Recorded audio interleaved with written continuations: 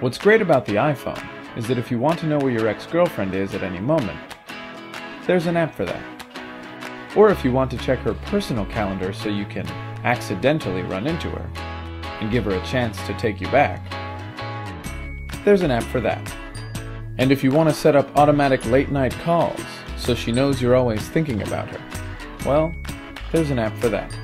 And if you need an attorney with a proven record of fighting restraining orders, there's an app for that. But if the judge can't appreciate your love for her and you're required by state law to move on, there's an app for that. And if you need to buy a car with enough horsepower to drive off a cliff so that she comes to your funeral and gives a eulogy about what a great guy you were, and then breaks down and cries as she realizes that no other man will ever make her as happy as you did, and that now she's destined to die a lonely old cat lady because she was too stupid to see what she had when it was right in front of her, yeah, there's an app for that too. That's the iPhone, solving life's dilemmas, one app at a time.